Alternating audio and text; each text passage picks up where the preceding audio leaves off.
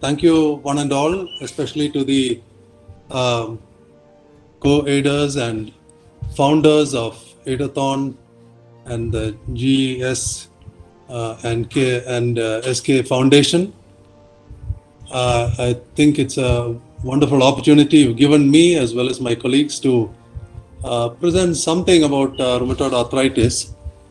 Just before I continue, I would like to introduce whom I would call panelists, because I will make a presentation in the beginning, and when we come to the discussions, probably our panelists from our hospital could add on valuable information for the benefit of the participants. Dr. Sindhulina is a head of microbiology services, and she is involved in doing lab tests in bacteriology, serology, including autoimmune diseases, mycobacteriology, and she's a quality manager of the laboratory. And she has special interests in multiple areas, including TB, streptococci, and the recently coronavirus disease. We also, I don't know if Dr. Abhijit has joined. He's actually our joint replacement orthopedic surgeon. He specializes in joint replacement, and he has got multiple papers to his name, and his primary aim is to give safe medical care to his patients, and he specializes in joint surgery, and I've got a few slides based on that. We also have another doctor panelist called Dr. Vinitha. She's a physical medicine and rehabilitation specialist, and in Baptist Hospital, and she has many years of experience in dealing with rehabilitation and its various aspects. Now, quickly to go on to the topic at hand. As you know, about 5 days ago, esteemed Dr. Navtej has already covered quite a bit of the disease, the medical aspects. Right from the history, he has taken it forward in a very erudite lecture, all the way to diagnostic aspects, clinical features, investigations, management. So, to a large extent, I would say he has done most of the work in laying the groundwork, so to speak, about the disease, rheumatoid arthritis. So I thought I would take it in a little different level, focusing more on illustrations, pictures, and maybe a little bit more into technology which clinicians are using. We are the end users, but we are not obviously, for obvious reasons, we are not expert in those areas. So this presentation will focus on various aspects that have a research potential of interest to both scientific, technological, engineering, and math students, as well as medical graduates who are in this group. So, wonderful quote by Mr. Nelson Mandela. He said, "It's in your hands to create a better world for all who live in it." And I believe the originators and founders of this foundation have done just that by making use of the available talent pool and potential in order to harness it for a better world in this particular aspect of rheumatoid arthritis as well as inflammatory bowel disease. The conventional greeting, Namaste, we are all familiar with it. And I had a certain purpose in putting up this greeting. What we all consider normal, I would say rheumatoid arthritis patients, especially those who have had the misfortune of being diagnosed late into the illness, they are actually unable to do this very basic greeting. They struggle with this angulation that the hand requires for a very basic namaste. So that's the reason why I put this up, in addition to it being a greeting to all of you. So I'll just quickly touch upon certain aspects of rheumatoid arthritis. It is chronic. Every word is important. It's systemic, as in multi-system. It affects multiple organs of the body. It's inflammatory and of unknown cause, because we don't have a single cause for rheumatoid arthritis. It's environmental, genetic, as Dr. Navtej had already discussed. And the primary target of this disease is, as the name indicates, arthritis, medically what we call synovial or joint tissues.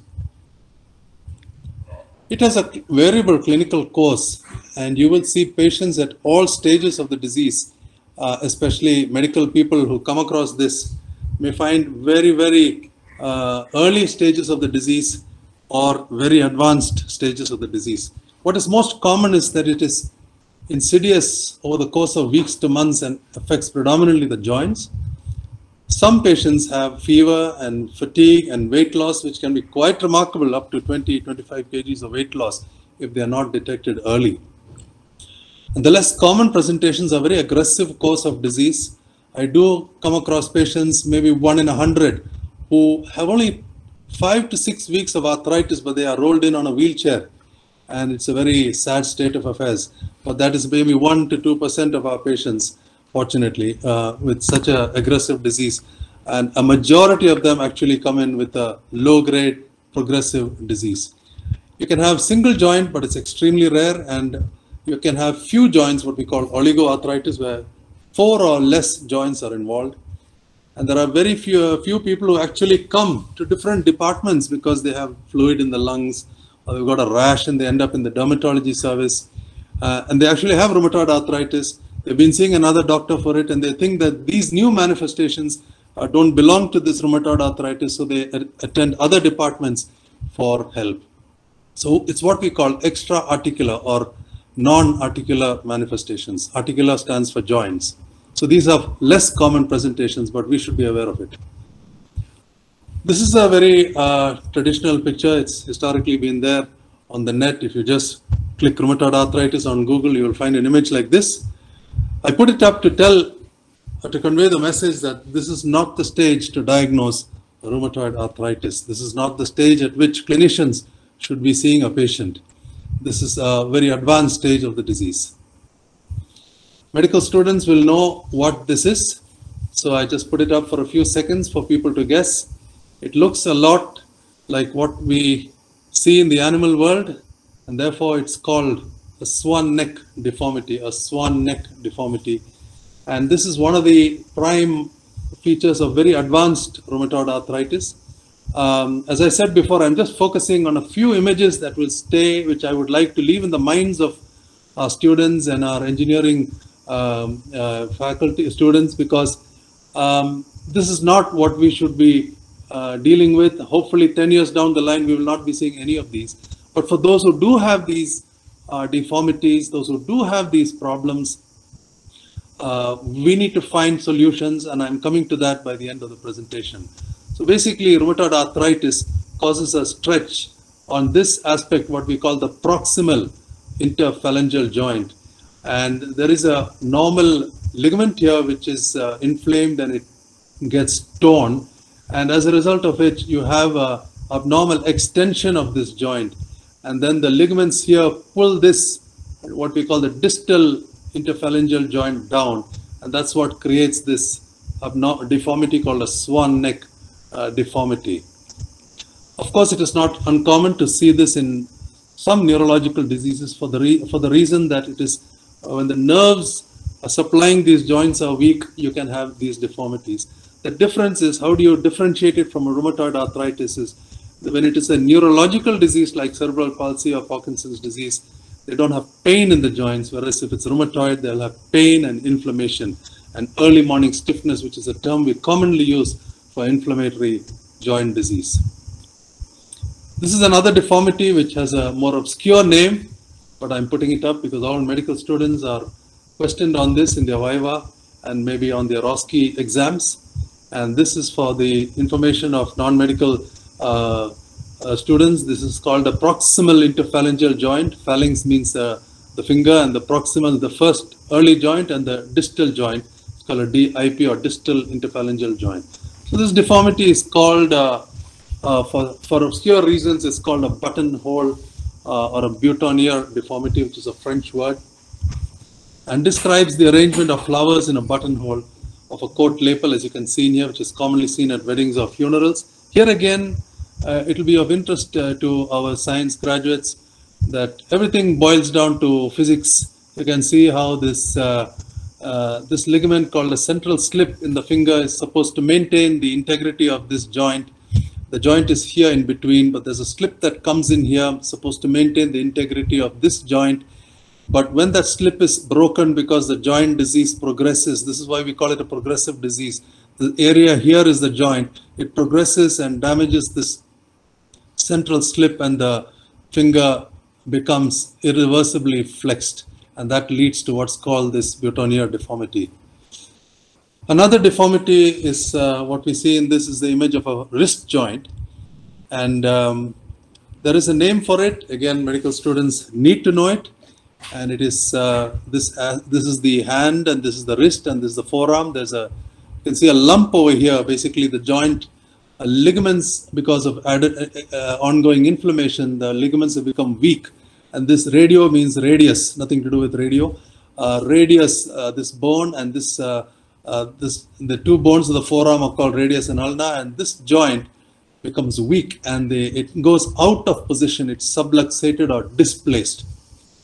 So it's known as something called piano key deformity. It is used as an indicator of this joint instability. I'm highlighting these things mainly because these are what our warriors are suffering with, not because of anything they have done.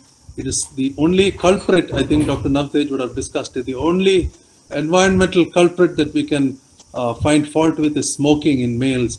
But for all practical purposes, the number of smokers we see with this disease are so rare.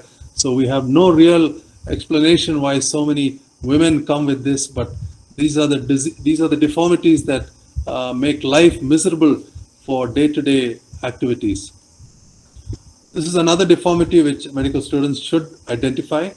Here, this is the thumb. We call it the first metacarpophalangeal joint. This is the these joints over here are called the metacarpal phalange, the joint connecting the fingers to this the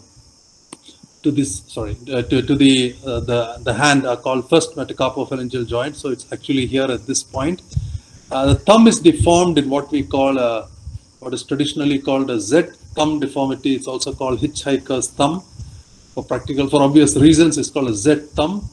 And this again is displacement, inflammation in the joints, which cause an irreversible deformity. And therefore, patients are not able to appropriate the opposing action of the thumb against the fingers, which is all important for grip and function. That's why this is important for them. So we have a summary of hand findings, because rheumatoid arthritis patients, even today, even now I see patients who come for the first time in this 2022, I see patients who come into my OPD with deformities because they have not been, even if they've been diagnosed, they've not got the appropriate treatment. Many of our patients, unfortunately, go to various alternative systems, and the point is they don't stick to that system. They keep changing, and they still, even in this day and age, come. In our society, we see patients who come with deformities, and this is just what I described, the deformities in the hand. One is called an ulnar deviation, where the wrist is deviated towards the body. Another one is a swan neck, then the buttonhole deformity. And because of rupture of tendons, you can actually lose function of individual fingers. Fortunately, it's very rare, but these are all seen in advanced rheumatoid arthritis. These are X-ray findings, and just to explain it a bit, over the years, and this is not the right time to diagnose it, this is probably 5 to 6 years into the illness. Over the years, patients, you can see, any untrained eye who looks at this X-ray can say these fingers are all out of place. This is because of the displacement of joints due to many years of inflammation. And the bones, because of inflammation, they undergo loss of bone density. We call it osteopenia or osteoporosis. You get erosions like you see here in the joints. Bones are actually literally eaten off, and a complete loss of alignment of the bones. These are the advanced stages, and this is not a diagnostic. It's an X-ray for diagnosis, but this should not be the stage in which we diagnose our patients. If it does happen, it's very late. So those are the clinical and the imaging aspects of rheumatoid arthritis. I thought I would just touch upon the laboratory diagnosis of rheumatoid arthritis. I'm not going into all the secondary tests. I'm only going to focus on the primary tests. And all our students should be aware that there are two important tests called, both are antibodies, And these antibodies, as you know, are good for us, but these are unwanted antibodies or autoantibodies which are directed against our own antibodies, and they are found in up to 80% of patients during the course of their disease. That's why they're called autoantibodies. I'll come to the ACPA, but rheumatoid factor is an important test which has been around for at least 4 or 5 decades, and it's important to do both the tests. And although rheumatoid factor was the traditional one, it is also seen in other diseases, so it's important. I just want to highlight this, medical students as well as engineering students, that rheumatoid factor should not be ordered just like that or interpreted in the setting of an isolated lab test. It has only a moderate specificity, so you could have false positives because other autoimmune diseases and infections, these are 2 autoimmune diseases I've just mentioned for brevity: systemic lupus erythematosus, primary Sjogren's. These are diseases which cause arthritis, but they're not rheumatoid arthritis, but they also have this antibody. Rheumatoid factor levels are also elevated in certain common infections like malaria and rubella and hepatitis C, and even after certain vaccinations. So we should interpret these antibodies with clinical correlation. Then comes the all-important test called anti-citrullinated peptide. So basically, when we talk about citrullination is a normal process that happens when proteins in our body are degraded in a process called apoptosis or spontaneous cell death. So for some reason, 20 years ago, researchers found that these rheumatoid patients have antibodies to these peptides which are normally citrullinated, and these are called autoantibodies, unwanted antibodies which are just generated, and antibodies which are not supposed to be there are formed in these patients, and so they are actually antibodies to these peptides which are normally being broken down by the process of what is called citrullination. That is as simple as I could make it, but that's why it's called anti-citrullinated peptide antibodies. It's also called CCP in many in several literature. You will find another term, but it's basically the same: cyclic citrullinated peptides. And this is all important because this is very specific. If a patient is CCP positive, it's almost 99% sure that he has rheumatoid arthritis. Whereas rheumatoid factor is different, which was the conventional test. The rheumatoid factor sensitivity is around 80 to 85. So there's about 15% chance that he does not have rheumatoid arthritis if you go only with the rheumatoid factor. So most modern criteria, or rather the latest criteria which Dr. Navtej alluded to by the European and American associations called the rheumatoid EULAR ACR criteria, they use both because if both are positive, both the tests are positive, it's very likely that the patient has rheumatoid arthritis, almost with a 99% certainty. So why is it important? Because it's very useful in the early diagnosis of rheumatoid arthritis. As I started off showing you very grim looking pictures, I would like to highlight that we should make a diagnosis of rheumatoid arthritis in a patient who comes about 5 to 6 weeks after symptoms. Why do I wait for 5 to 6 weeks? Because the usual chikungunya and the viral arthritis or the viral fever related joint pains come and go in about 6 weeks. So if you have persisting joint pains more than 6 weeks, you would be justified in doing these tests. And if you can get an ACPA test or a CCP test positive, that's the time to refer the patient to a rheumatologist. General physicians over the decades have done a great job in managing rheumatoid arthritis, but rheumatologists are the specialist physicians who focus on multiple autoimmune diseases, and rheumatoid arthritis is probably the most common disease we see, and therefore for that degree of expertise, it's in this day and age, it's good to first get a rheumatologist referral. If not, a physician should see the patient and then refer to a general physician and then further on to a rheumatologist, because with the new learning and the increased vast explosion of knowledge, there are several ways to make a very effective and impactful treatment to improve the quality of life of these patients. So it's very important to get this test done in about 6 to 7 weeks after the patient comes from the onset of symptoms. You don't have to wait 2 years to do this test. You can do it within 2 months of symptoms. As I said, anti-CCP has some false positives, so it's always a clinical correlation, and it can be seen in other diseases. And unfortunately, even in tuberculosis, which is endemic in our country, few patients have positive results. But of course, tuberculosis patients don't come up front with arthritis, they come with cough and fever. So we need to interpret symptoms based on the clinical setting. So I'll just put it briefly. The summary of the rheumatoid tests are mainly rheumatoid factor and CCP. It's better to do both. Don't do it blindly. There is a very bad practice in our country, in our society. We see multiple labs just ordering arthritis panels for general master checkup, which is not wise because many of these patients may have a false positive. As you can see, this third line, anti-CCP occurs in 1.5% or less of healthy population. So if you do 1,000 tests, you can see that at least 100 of them, or 10 or 15 of them will actually turn positive, and that leads to a lot of anxiety, and they may not even have arthritis. So it's not good to include these tests in a master checkup, for example.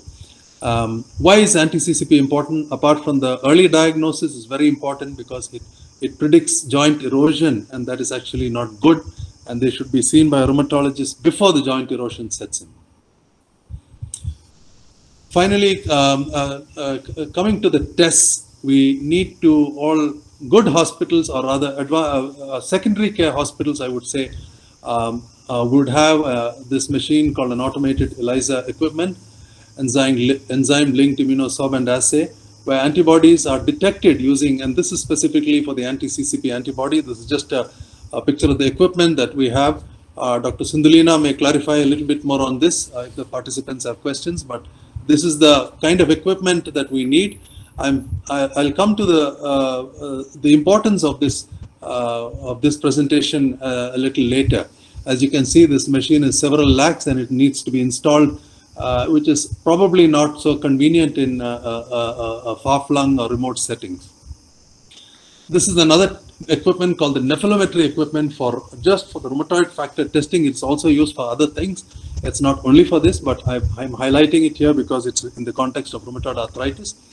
So nephelometry, as biotech students will know, is a principle where immunoglobulins or these antibodies, the concentration of these antibodies can be picked up by passing a light source, and the light scatter is used to, looking at the light scatter, you can actually calculate the concentration of these antibodies. So this is all very technical. We don't have too much understanding of this. A card, it's actually a test reader. It just puts out the report for us and we get the report. But I put this up because this is the gold standard for doing a rheumatoid factor test. And this automated ELISA equipment is the gold standard to test the anti-CCP antibody. So coming to prognosis, I am not going too detailed into details of treatment because drugs have gone to the very highest level, as Dr. Navtej has already highlighted. He has put out all the conventional disease-modifying agents, as well as Dr. Navtej has briefly touched upon what we call cytokine therapies, where targeted treatments are available. But unfortunately, many of them are are quite expensive. So he has already discussed that. So in order to avoid repetition, I'm just going straight into the prognosis of rheumatoid arthritis. Point number one, it's a lifelong progressive disease. But a very important thing to take away from this talk is that progression is preventable to a large degree. And that's why we are all here today. That's why I'm giving this talk, because I want everybody to understand, in this group, to know that progression is preventable to a large degree with good treatment. Few things to remember: that people who do have the CCP antibody have a more aggressive disease. That's why the treatment needs to be stepped up, and we do not follow a slow wait and watch policy. The treatments about 30 years ago was to start a single drug, wait for response for 3 months, then add the second drug, and then wait for response for another 3 months. But nowadays with the CCP, we can add on multiple therapies at the same time in order to get faster recovery. As I've said here, joint erosions occur within the first 1 to 2 years. Erosion means the bone is literally eaten away. It's very small. You cannot really see it on an X-ray, but X-rays pick it up much later, by about 5 years. Joint erosions can be seen by MRIs and ultrasound, which Dr. Navtej had touched upon. But Since these erosions occur within 2 years, we cannot go in a step-by-step pattern. If you have a patient with CCP antibody, you actually have to institute multiple therapies at the same time in order to give them a near normal life in their as the disease is something that needs long-term treatment. So 50% of rheumatoid arthritis patients stop working after 10 years if they're not treated correctly. And as you know, many patients present in their 30s and 40s, and if they have to stop working at the age of 40 or 50, that's a disaster. Early DMARDs are essential. Message I would like to leave is that RA is eminently treatable, but it needs regular medication and follow-up with the rheumatologist. Just a few slides on concluding on rheumatoid arthritis. We have other diseases which look like rheumatoid arthritis, since the focus of this foundation and Idathon is on rheumatoid arthritis. Just to open up the vista for everybody, there are other diseases which look a lot like rheumatoid arthritis. So that's why it's important to meet an experienced physician or a rheumatologist, because other diseases need to be ruled out when you talk about rheumatoid arthritis. I mentioned it here, spondyloarthritis. It's called seronegative because these rheumatoid factors will be negative, but they have other features. They can have a skin condition called psoriasis, and that can cause arthritis very similar to rheumatoid arthritis. You can have reactive arthritis triggered by a recent infection of the bowel, urinary tract, or sexually acquired infections. They can also present with aggressive arthritis. Then you have inflammatory bowel disease. 1/3 of inflammatory bowel disease patients also have arthritis. That's why it's called enteropathic, because of the gut and joint linkage.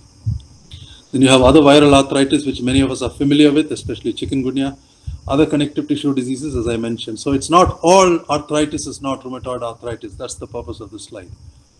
Psoriatic arthritis is much easier to diagnose because you have clinical features. The patient actually shows skin manifestations, and that will help you to know. About 10% of psoriatic arthritis patients may have rheumatoid factors, but when they have skin changes, we treat it as psoriatic arthritis. It's important to know this. Coming to surgical aspects of rheumatoid arthritis, on our panel we have Dr. Abhijit, who will probably help us with the inputs on this aspect of the disease. So I'll just briefly go through this. As you know, arthritis in its advanced stages leads to loss of function, limitation of mobility, and unfortunately, permanent disability. And these are the various aspects of the body that can be involved. But the point is, this is an early stage of the disease. Why is it early? Because the patient's knees are not yet deformed. What you're seeing, the swelling on the upper portion of the left knee, is actually water or infusion, what we call fluid effusion. It goes on to cause damage to cartilage and finally ends up in deformity. These are advanced changes of rheumatoid arthritis. This is a real patient in Baptist who came with a flexion deformity of her knee, and Dr. Abhijit and team were able to replace her knee. This was a X-ray of her knee before surgery, and you can see there is a lot of loss of joint space. There's no space between the joints, and this is a very advanced stage of the disease. And post-surgery, she did well. I don't have images of her post-surgery, but just to come down to a picture from the net, this is what this deformity does to patients. This flexion deformity in the knee affects their gait, the strength of muscles, the other joints, hip joint, ankle joint. So it leads to so many complications in other joints. So early intervention at this point means a knee replacement. You can see this patient has had a double knee replacement, and you can see the immense difference it has made to her life. Coming to, I just took this talk in the direction of surgical treatments because there are wonderful surgical remedies to improve movement. As you can see, this is what a cartoon of a joint before treatment, and this is after replacing with an implant, which is also called a prosthesis.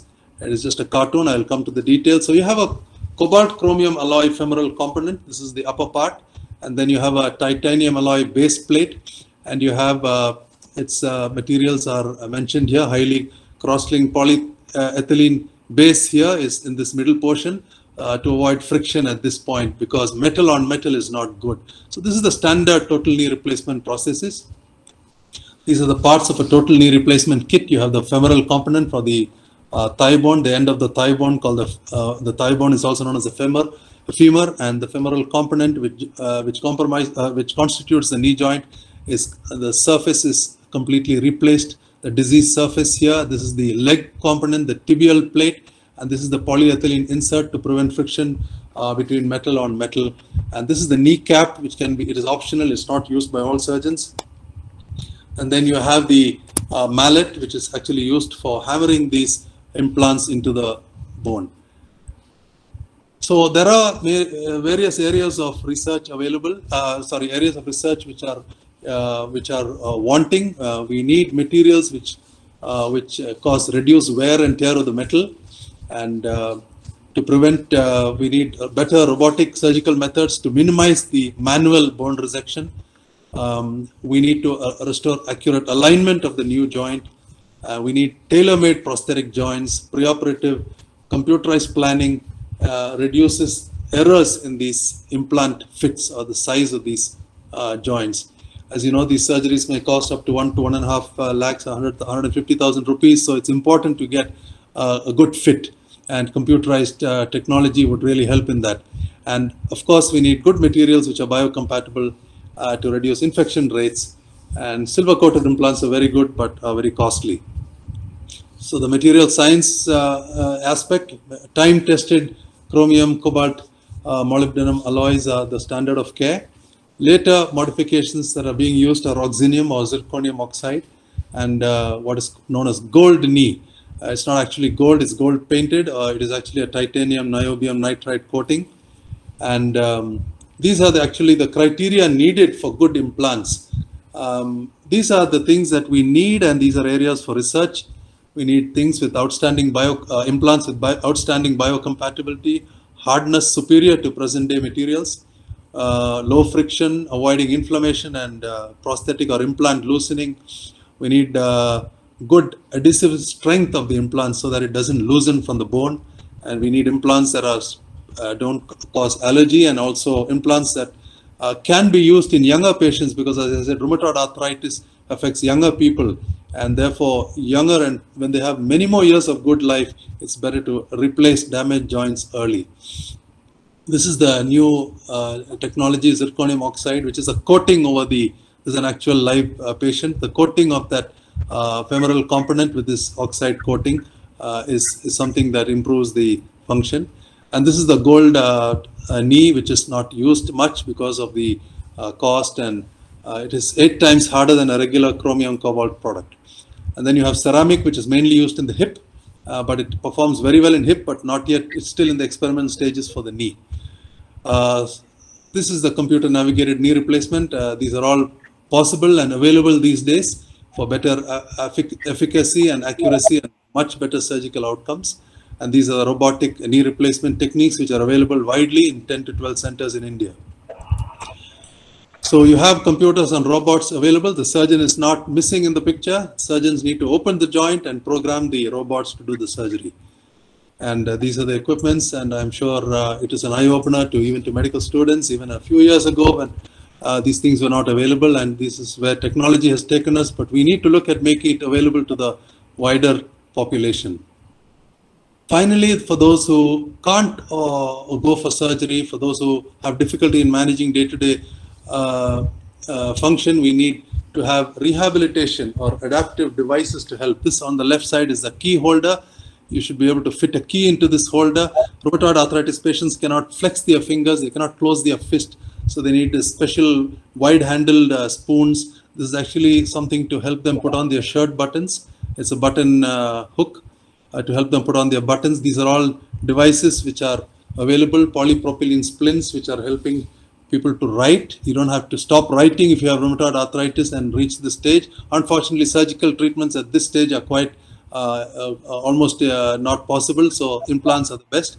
You have things to preserve function of the thumb. You have this butonial deformity, which I mentioned earlier. It has to be worn. These splints basically have to be worn most of the time, except things like writing, which are used only for those functions. And finally, my closing slide. This is the ankle foot orthosis, or the support for the ankle. Not so common in rheumatoid arthritis, but these are the things which are needed technology support, because as I said, we are on a forum or on a platform where we are discussing, as our esteemed director of IIT had mentioned in the earlier session. This is the interface between engineering and medicine, and we need to work on this. And As a final slide, I would think that an area which needs new technology is software applications that are multilingual in all major Indian languages, the classification criteria of rheumatoid arthritis on the app, so that patient-specific apps are created and suitable for use by general practitioners as well as other non-rheumatologists in far-flung areas of the country.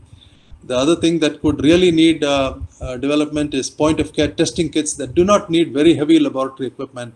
This will enable portability and which is practical and reliable for use even in remote settings.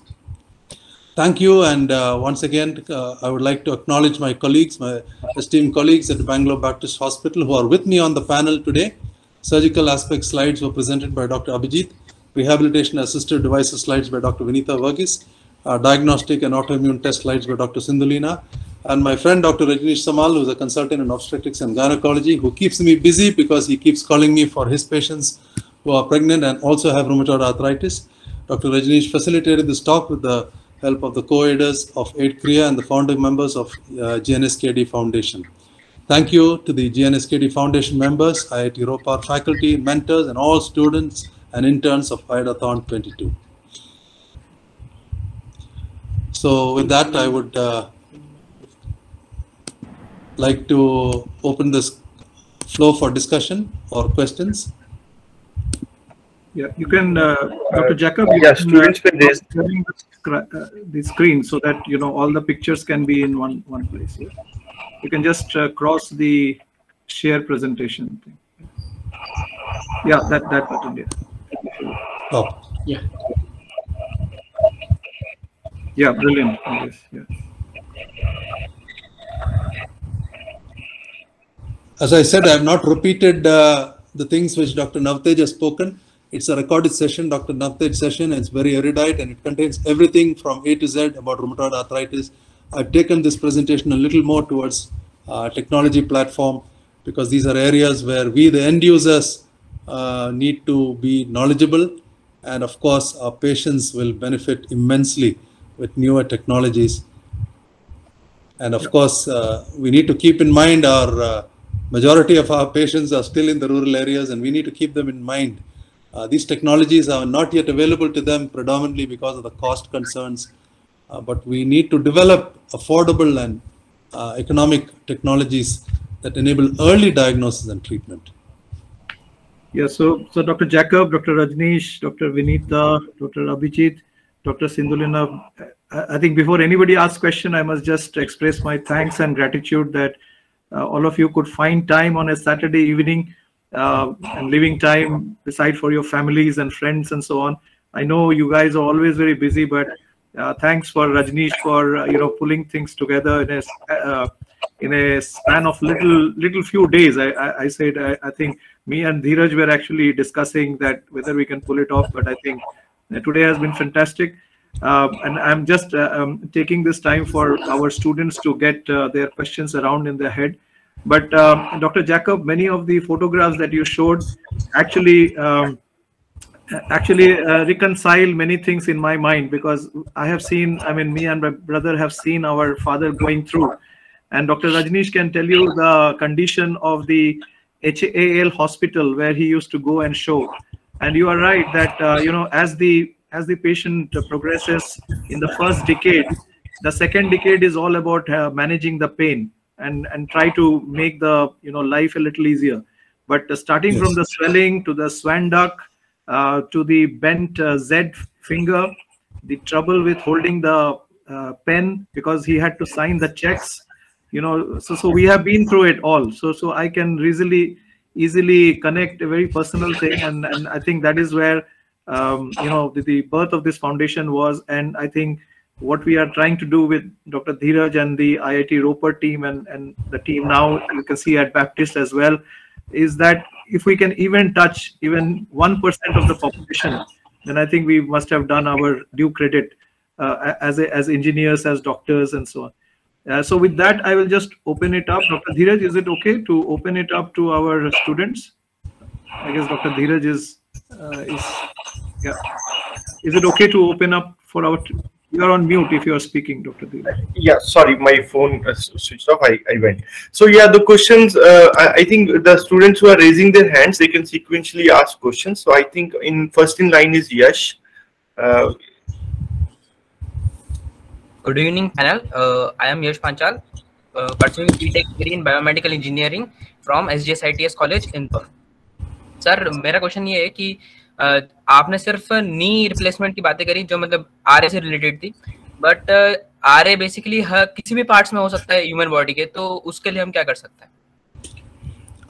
Sorry, my Hindi is not great. Okay, so he's asking, saying that RA can affect any part of the body. You only talked about knee replacement. Yeah, that's a very interesting and good question. The patients who have hand deformities don't seem to have very major problems in mobility, because the hands are used for day-to-day activities, but they are so happy, they still get around, they do most of the things. But when the knee is affected, it's a weight-bearing joint. It affects mobility, it puts them on a wheelchair, and it can create great misery and distress for people who are as young as 40, 45.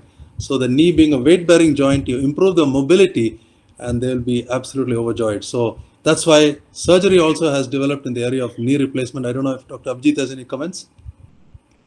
Yeah, that's a good question that's put up by the speaker, by the audience. I think we are just not looking at knee. We are looking at the patient as a whole. See, once mobility gets affected, it leads to a kind of psychological depression in these patients. We have to look at their minds as well.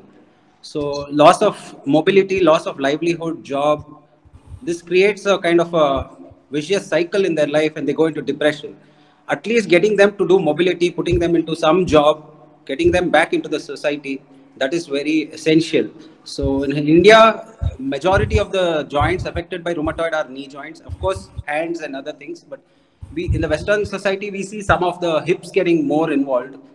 But in India, as a population we see coming to our clinics, we see more of knee joints and disability more because of knee. As Sir says, as Dr. Jacob says, I think hand and other joints, it is manageable. They accommodate themselves, they learn new skills, the new ways to go about daily lives. But once knee is involved, it's just either on the wheelchair or bedridden.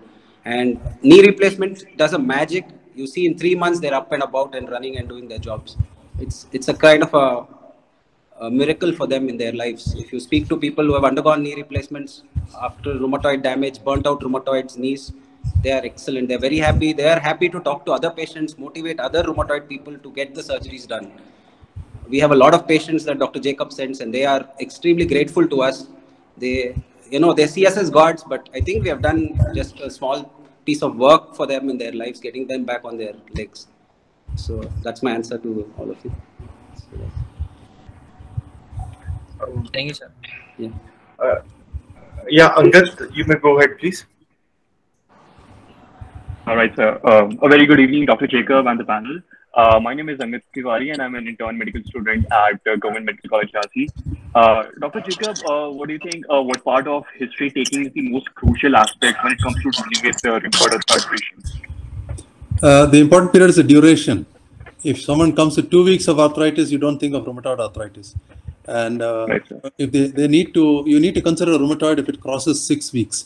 Then you need to quickly rule out other things like psoriasis, IBD, inflammatory bowel disease. You need to ask them if they have bloody diarrhea, mouth ulcers, which is seen in Crohn's disease, bloody diarrhea, which is in ulcerative colitis. Some of them don't tell you this. They think that it's for the gastroenterologist, and they'll tell you only about the joints. So then immediately you come to a diagnosis. I had a patient who came to me with many years of a couple of months of very aggressive arthritis. And in a busy OPD, I looked over him and I didn't find any skin issues. And he was not responding to treatment. Then I asked him, do you have any other problem? He said, yeah, I have a small patch of psoriasis on my abdomen. And, even at an experienced physician, I just missed the psoriasis because he didn't highlight it. It's a very small patch. So make sure you roll out all these other things. And you don't wait for deformities. Wait when you see these equally symmetrically or equal, both hands, swollen joints, fever, early morning stiffness more than 1 hour. Think of rheumatoid arthritis, especially ruled out the other differentials. So the most important part of diagnosis is history. Someone famously said, listen to the patient, he will tell you the diagnosis. Right, sir. So do you believe during the pedigree analysis of families with multiple cases of rheumatoid arthritis, can prove to be the solution for the early detection of rheumatoid arthritis in the other members? Sorry, actually, I didn't get that question. There was some break in the voice. Can you? Am I audible, sir? Yeah. Can you speak a little slower? Right, sir.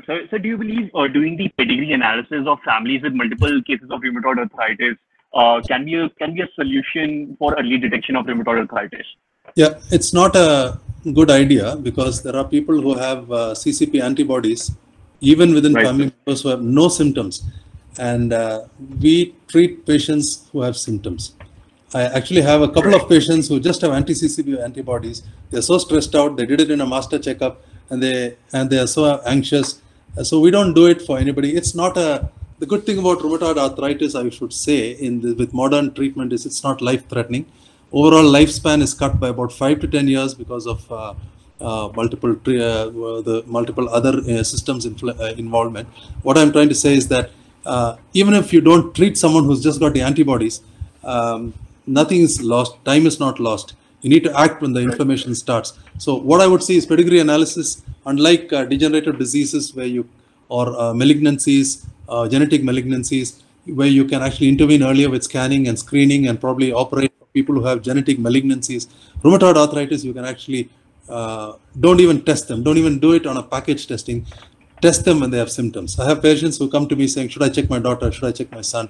I tell them, don't check it because your son or daughter who's maybe 20 now will have no symptoms for the next 20 years, but you will die of depression in the next 20 years. So I don't recommend, none of us rheumatologists recommend any analysis for family members, unless they have symptoms. If they have symptoms, please do. Right, sir. So I have another question for you.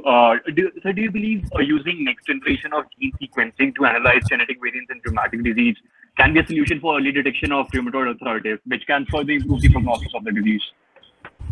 I mean, early detection, as I said, is based on symptoms. You can use, I'm not very familiar with the genetic tests, but as I said, that's not going to help us in diagnosis. If you looked at the Euler criteria or the ACR Euler criteria, you need to correlate with all the symptoms. It's always symptoms. That's right, why. Sir, but I believe gene sequencing can give us a fair idea about the susceptible genes, which are majorly responsible for the development of rheumatoid arthritis. These are all in research laboratories. People who go ahead with GWAS testing, genome-wide testing. Right. Now you can do it in the market. It's available. Genomic testing is available. But as I said, it leads to more of anxiety. It's not going to give you an early diagnosis. It's going to give you an early onset of depression. And specifically, unlike malignancies where you need to do GWAS and other genomic testing on neurodegenerative diseases, in rheumatoid arthritis, even though these things are available, it's better not to do it if the patient has no symptoms. That's my take on it. Right. Thank you. Thank you so much, sir. So on this account, can I just ask Dr. Sindhu and Dr. Vinitha for any inputs that they have got from the questions or anything that they have in their mind before we take the next set of questions? Is that okay? Dr. Sindhu first and then Dr. Vinitha, if that's okay. No, not really. I think Dr. Jacob about covered most of what we do in the lab. Like he said, we ourselves started most of these tests only maybe 2-3 years ago. Till then, we were outsourcing to other labs, which is readily available because we are in Bangalore. But it would be difficult when we are not in a city. People are not in a city. So, yeah, something easier to do would be good. Yeah, thank you. That's where technology can help when technology can make it easier, point of care testing. Of course, all these have to be validated. You can't just bring out a kit tomorrow. All these have to be validated. That's where technology really plays a role in quick and early diagnosis. Thank you. I think next, Asta, if you may. Good evening, sir. My name is Asta Kalita, third year chemical engineering student. So my question is that you once mentioned that gold knee replacement cap is also being used, although it's being expensive, but it is also one of the hardest materials, so it's being used. So I just wanted to know about its application ratio, means how much it is being used, although it's being expensive. Dr. Abhijit could please take that question. Yeah, I'll take that. First of all, gold, as Dr. Jacob mentioned, it's not gold. And the material is not so expensive. It's just an add-on, maybe 10,000 rupees more than the regular standard implant, that the cobalt chromium alloy. Gold is a titanium niobium nitride coating. It is a surface modification of the cobalt chromium. It's a ceramic coating that is developed onto these implants. Ceramic being very hard, better wettability. It does the job for preventing wear and tear. Otherwise, as of the latest literature registry data, both have done well. Cobalt chromium has a long run history of usage, almost 30 years, 35 years. Gold is relatively new, 5 years. We have to see into the future how this does. See, every new technology comes in, it has a latent phase where acceptability is needed. Then we need to see how well it does in patients once we have put them into the patients. Has it performed as good as the previous implant? Only then we can compare both the implants. As of now, if I want to do a gold knee or a cobalt chrome knee, I would choose a cobalt chrome over the gold, because we have not seen that for a long run as surgeons. So that is, it's only a new surface modification, new developed technology. We have to see it into the future how it does. But it's not very expensive. It's pretty much affordable as per the NPPA guidelines by the government. It comes into the bracket of the NPPA, which is about 75 to 80,000 rupees, I think, the gold knee. And only few companies market it. So it's still we need to look at it into the future. Fine. So I'd like to invite Satya.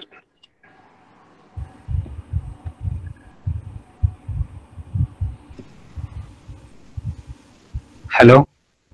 Yeah. Hi, sir. I'm Harsha. I'm a final year student majoring in electronics. So my question is having a high level of lactic acid in the body lead to arthritis? I'm not aware of anything to do with lactic acid. It is being an inflammatory disease. It has no connection. We don't use lactic acid to monitor or treat rheumatoid arthritis. I'm not sure if there's any experimental. Are you asking the question because of any experimental information that you've come across?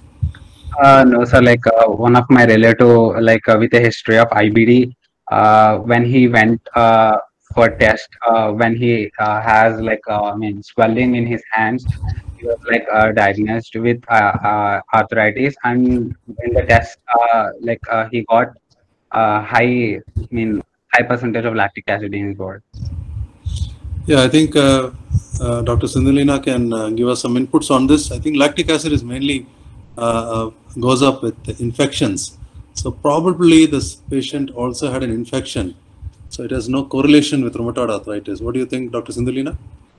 Yeah, I mean, we also, don't do it for rheumatoid arthritis for sure. I have not read anything about it either. I've not seen, nobody's talked to me about it. So I don't think there's a correlation that we see or we look for. Actually, we don't look for. Yeah, lactic acid is done in many panels when a patient comes into the emergency, because many patients come with fever. You can have rheumatoid arthritis causing fever. You can have infections causing fever.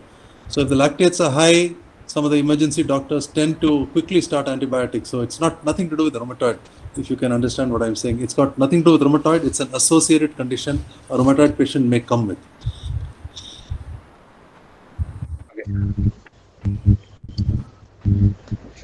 So Jai, you may ask question now. Yes, sir. Good evening, sir. Good evening, panel. I'm Jai Prakash Guram. I am third year medical student from Armed Forces Medical College, Pune. So my question is, you showed up those writing aids which patients usually use. So my question is, those writing aids and other aids which people wear in their hands, how many patients, rheumatoid arthritis patients, eventually use them? Like how frequently it is being used?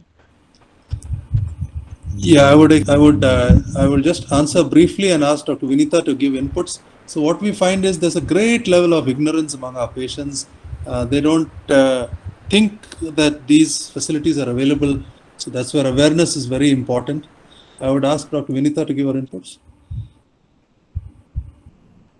Yeah, I think I second what Dr. Jacob said. Actually, Armed Forces has a huge department for um, uh, artificial limb centers, what you guys call it, and all these aids Yes, are ma'am. quite easily available. In fact, probably one of the biggest centers that started off in India. So, in terms of usage, I think somebody was asking me in the comments, we were having a discussion. So using the aids, I think, is a very most people see it as a disability. People don't really like to use it or come out in public with it, but nowadays we see a lot more usage of these devices in the cities rather than in the rural sides. uh, so I think it's becoming a little more popular. Once people start using it and they see that it's easier on their joints, causes less pain eventually, I think they're more willing to use it. So giving them that trial is, I think, something that's important. So Frequency, sorry, go yes, ahead. yeah. Adding on to my question, so is there any study which has proven that using aids has definitely reduced the progression of the disease, or has it the progression been the same? So when we say AIDS, no, we don't mean it has an impact on the disease. Our aids are usually meant to support the joint, meant to sort of be customized so that a particular function is achieved. So the writing aid is meant to achieve writing, or like Sir was saying before, trying to sign on the check. You're trying to achieve a function. You're not trying to sort of decrease inflammation at the joint. Sure, all your splints will keep the joint in a more feasible position. Over time, it will help with deformity correction. There are studies on that. There are a lot of rehab-related studies on decreasing deformities, but not aids per se. So that would be orthotics. Yeah, thank you, ma'am. Thank you, sir. Can I add on? So, as an orthopedic surgeon, I would come here. See, when we see deformities in the hand, wrists are so involved. It gets so painful after some time, just like the knee joints. So, we have a surgical option of fusing them also. Fuse the joints in a in a functional position and make it more comfortable for the patients to hold the glass, to hold things. Once you fuse it, the joint pain is gone. Upper limbs are so mobile in the sense the shoulder, the elbow. There are so many joints in the upper limb. They can kind of adapt themselves with one or two fused joints. A replacement would not be a sensible thing to do in so many multiple joints, but a fusion would do better job for the wrist. I say wrist or elbow replacements are there, which we do regularly, elbow and shoulder replacements. But for the wrist, I think a fusion will do a very good job for these patients and take away their pain and make them more functional. And as Vinitha said, orthotics will keep the position in a position where the joints get arthritic in a position of ease, rather than in a deformed and unusable position for the patients.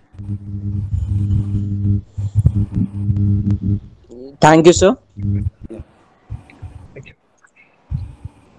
Yeah, Shubhi, please go ahead. Good evening, panel. This is and I'm a third year BTech Bioengineering student from VIT Bhopal University. My question is that DMARDs and steroids are used for the early detection of RA. So if the patient is not responding to it, is there any other way to control? Yes, I'll take that question. Basically, steroids are used only when there is a lot of inflammation and disability to get on with daily activities of living. But we don't use it isolated. We don't use it in isolation. We use it along with the disease-modifying drugs. And then as the disease-modifying drugs work, in about 6 to 8 weeks, we withdraw the steroids. So this is what Dr. Mathew alluded to, called bridging therapy. Within 2 months or 3 months, you should take off the steroids. Then you come to a stage where you have to keep adding treatments. You don't wait for one drug to work. So we call it a multiple DMARD approach, or we add multiple drugs over a course of few months. And the reason is that the patients get much better, and then we can, after about a year, start bringing down the number of DMARDs very gradually and reaching a stage of the lowest number of drugs, but with the best efficiency to avoid side effects. Coming to the point where if they don't work on DMARDs, we have what's called biologic DMARDs. They are all act at the cytokine levels. So you have inflammatory chemicals or interleukins and cytokines which are actually driving the disease. There are multiple cytokines. They're called tumor necrosis factor, interleukin 6, interleukin 1. These are all cytokines which drive the disease. So you have blockers for these very, very latest technology treatments, anti-cytokine therapies they are called. So when you take those drugs, they much more potent than the conventional DMARDs. Why is it we don't use it upfront? Because they are more toxic. And no patient would want to start a toxic treatment when he's in the early stage of the disease. But when someone has gone far into the illness, about 2 years or 3 years, and the conventional DMARDs are not working, then they would themselves say, please give me something stronger, doctor. And we would also counsel them on the side effects and very carefully monitor them and start the stronger, what we call cytokine therapies. Injectables are available, tablets are available. And nowadays the costs have come down, but that's not an excuse for us to use it. We look at the response of the patients to conventional drugs.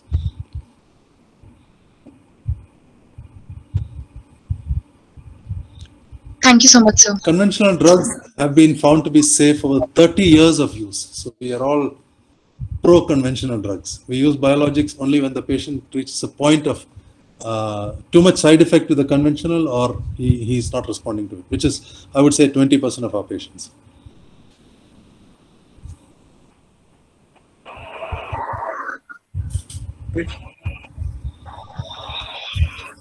So, Dr. Dheeraj, I think I don't see any other questions. Thank you, panelists.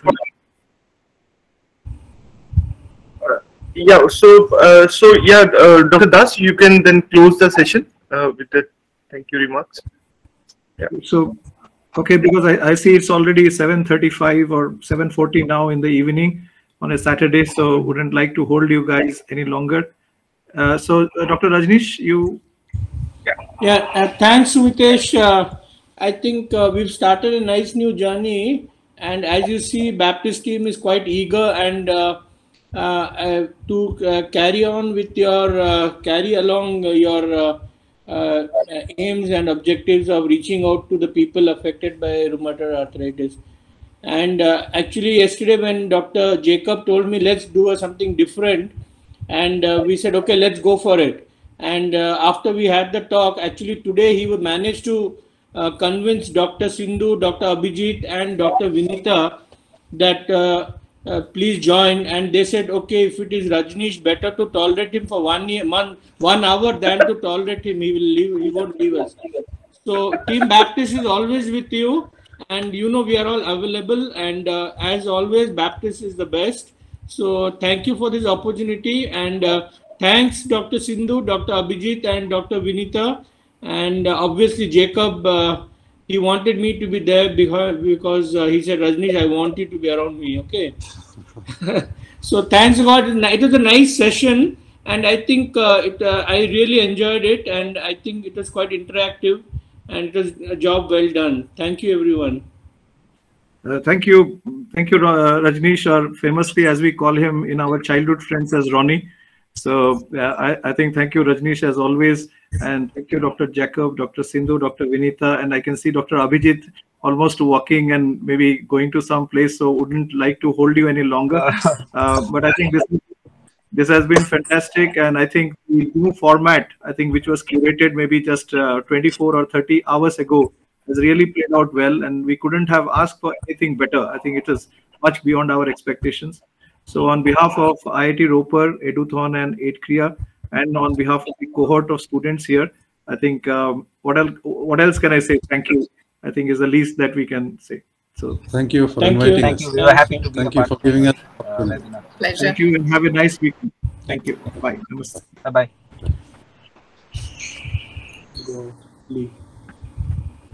Listen.